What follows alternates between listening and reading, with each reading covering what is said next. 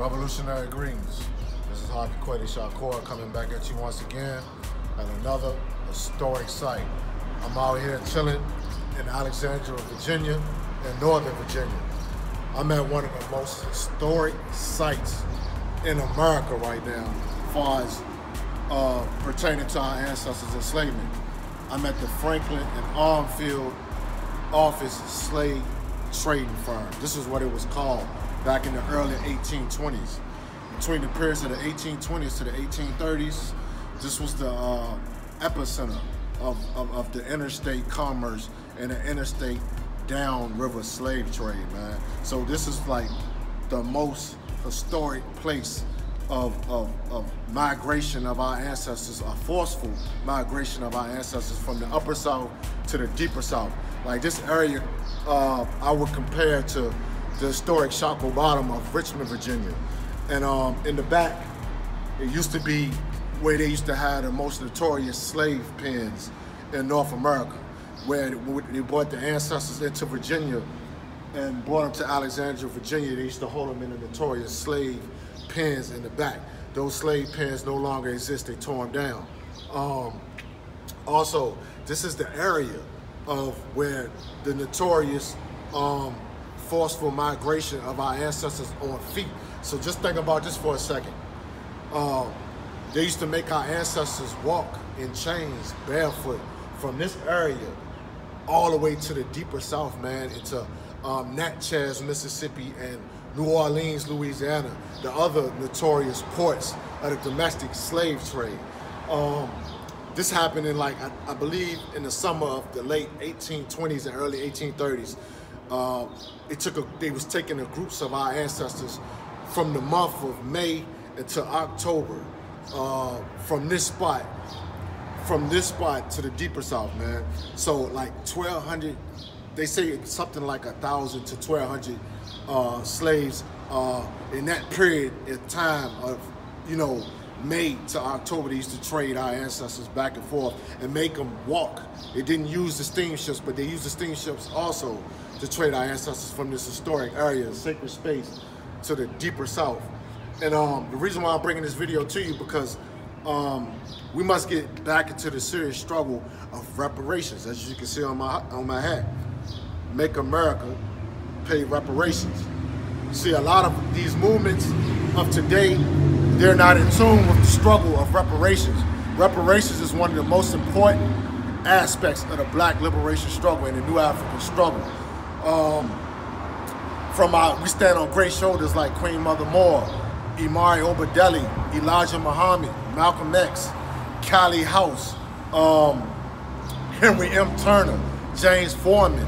These are the originators of the struggle of reparations. They are the reparations founding fathers and founding mothers. So go Google and research those names, those powerful new African activists and great ancestors, man, who fought for reparations all the way up until the day they died. Also, before I shut this video down, this is the main point that I wanted to make when I came out here to make this video, is that the comparison of cultures far as New Orleans and Richmond. A lot of people, when they meet me, or they meet my friends, or they meet our people in the city of Richmond, they always state that we have the same similar accent of New Orleans people. The reason, because we have that same similar accent, is because we share the same ancestors. The majority of the ancestors and the descendants you see in New Orleans today, their ancestors came from this area. They were traded to that area in slavery, and vice versa, because New Orleans is like, I would say, the top slave trading port from the deeper south. So Richmond and Virginia, period, and New Orleans and Louisiana, period, were trading ancestors back and forth between states. You know what I'm saying? So we are highly related. This is why we have the same similar type accent.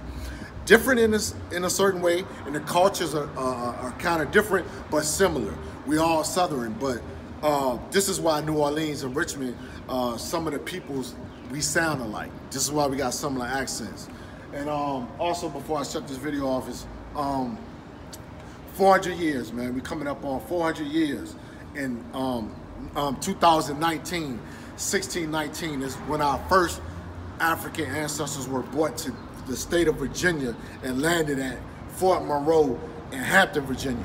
So it'll be 400 years, man. This is why this struggle of obtaining reparations has to intensify. So, you know, my advice to all these movements, activists, man, start to push for reparations, man. We need to take this thing to the UN, man. This area is a part of our new African identity of the Republic of New Africa and all the other nations, man, because it's many nations. It's not just one nation. It's a lot of nations that have been fighting for independence, sovereignty, and identity on this land. But I'm gonna shut this video off now, man. Haki, Kweli, Shakur, man, coming from the most infamous slave trading area in the state of Virginia. And also, a lot of physicians, a lot of insurance companies, a lot of rich businessmen, this is how they got paid. Like you see a lot of insurance companies on the news today, 9 out of 10, those insurance companies were founded off of slave trading black bodies, new African bodies. And this office building right here is the infamous Franklin and Armfield slave trading firm business that was the foundation of a lot of these wealthy Europeans you see today. So I'm gonna sign off right here, man. Haki, Kweli, Shakur, man, the city Gabriel Prosser, free the land.